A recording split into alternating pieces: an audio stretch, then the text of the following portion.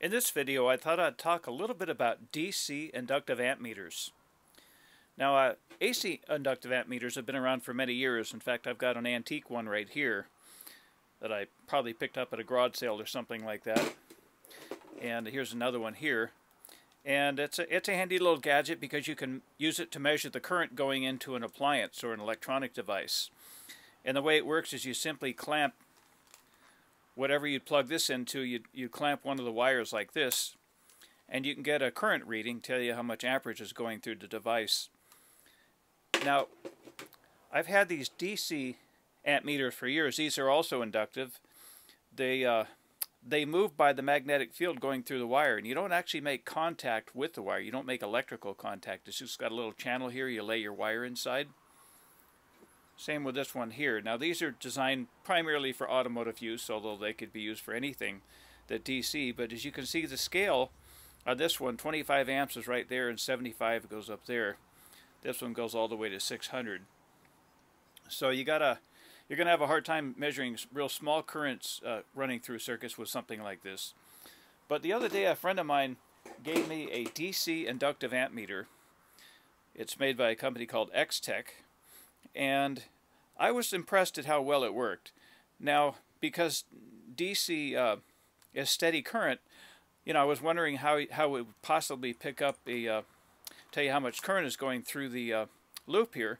And basically the way it works is it senses a magnetic field. It doesn't have to be a fluctuating magnetic field or a pulse magnetic field. It just, in fact, I could even take a magnet and put it in the hole here, and I'll get a reading that way. But anyway, it's not the most accurate meter I've ever had, I will say that, but what I like about it is I can measure anything from about a ½ amp on up, maybe even a little bit more sensitive from that. And all I got to do is put my wire right through here, one of the wires, and I'll get a reading. Now this one here goes up to 400 amps, and one of the problems I've had with it, however, I notice that sometimes you put this thing near anything that's got a little magnetism near it, and sometimes you get a reading here because, like I said, this thing is getting a reading off the magnetic field. So just for the fun of it, let's move this piece of metal here. Not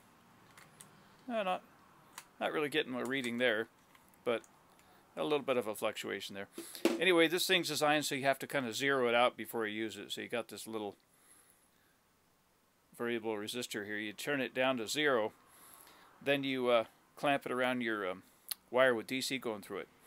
Anyway, I just thought I'd share that because I know a lot of you guys like myself, you do a variety of different types of work. Sometimes you're doing automotive work, and a lot of times you might want to measure the current going through a wire without actually cutting it.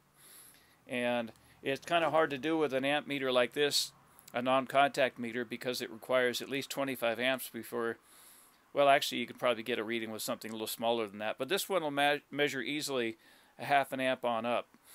So anyway, for what it's worth, hope everybody's doing well out there. Haven't made a video for a while, so I guess I'm mostly out there chasing the money like the rest of you guys, so don't get to make videos all the time. But anyway, I hope you like the video. If you do, please give it a thumbs up and please subscribe. I should have grabbed a magnet. In fact, here's a magnet. I'll show you how you can use this thing to actually measure a magnetic field just off a magnet. Look at that. Just by putting a magnet near the loop. It looked like 1.2 amps for a second there. 5.9 amps. See, of course, it's just a magnet. But anyway, I thought that'd be fun.